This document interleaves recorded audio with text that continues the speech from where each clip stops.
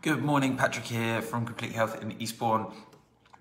And on my way to work, I always like to listen to some motivational videos or some topics and talks. And the video that I was listening to reminded me of a really nice saying that one of my old mentors or coaches used to use with me in the previous clinic I used to work, which is if you go through one traffic light, if you go through one traffic light, you don't go through the next 6.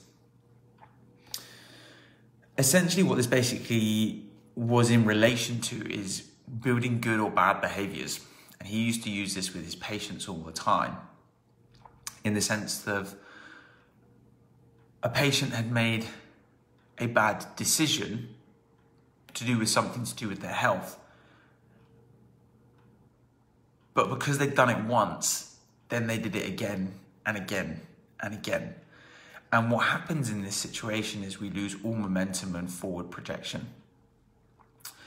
And so for me, this is really, or the traffic light is really your level of self-discipline. And we can use a couple of examples. So say, for example, this is the one that you most commonly see, or some of the ones that you most commonly see. I didn't do my exercises Monday, and as a result, I kind of fell out of the pattern and I didn't do them for the rest of the week. Or me and my partner went out for dinner on Saturday, and then we ended up having a cafe breakfast on Sunday, and then we ended up going to McDonald's for lunch on Sunday, and then we had a roast dinner with the family on Sunday. And so you've gone through one traffic light, and so you give yourself permission to continue to keep going through traffic lights, despite the fact that we should just stop at the first one.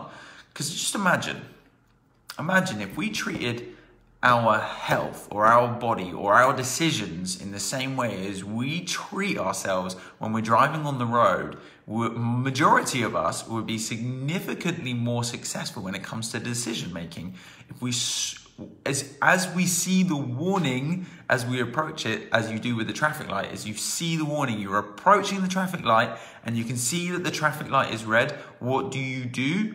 You stop. Now, God forbid, what happens is if you do not stop at a traffic light. Well, if it's got a camera on the top, you get fined or you get points on your license.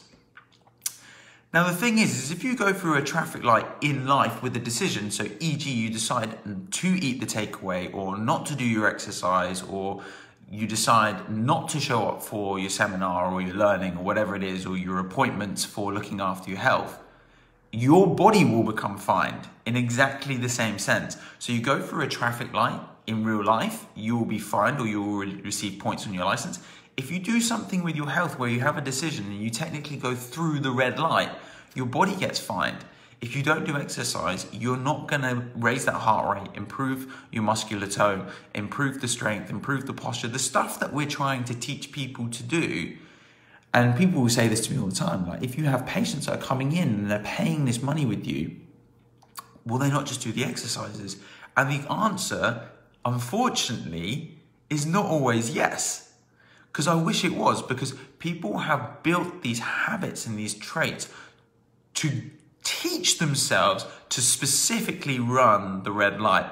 But if you think about it in this sense, that every single time you run that red light, you're finding your body that little bit more, and actually every single time you find that body, it's taking away from that finite amount of fines you can technically have, because the body can only cope with a certain volume of stress before it can no longer take that stress and something has to go wrong, and whether that's a specific injury or a disease or a dysfunction.